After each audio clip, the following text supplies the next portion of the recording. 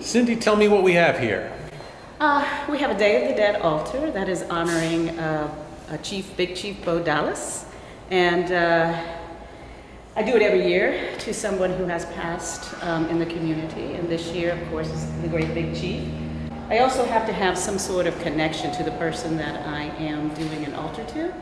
And this year, I was like, oh, well, I don't know. I never really met Bo Dollis, but I understood he was, incredible, very influential. But then I realized I was helping the Mardi Gras Indians in the Mardi Gras Indian Co-op, and for Jazz Fest. They showed me this one piece, and it was the apron of Bo Dollis. That was his last apron of his suit that he wore when it was the last time parading. And so I was like, can I touch it?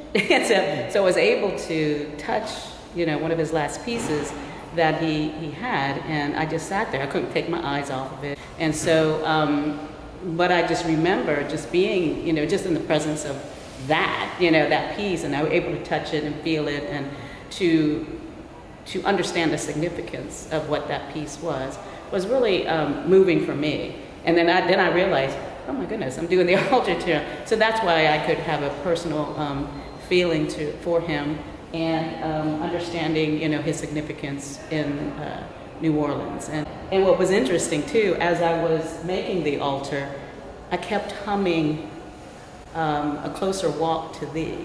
I don't know why, I was just, just humming it. And then when I started reading about his funeral, that was one of the major songs that they sang.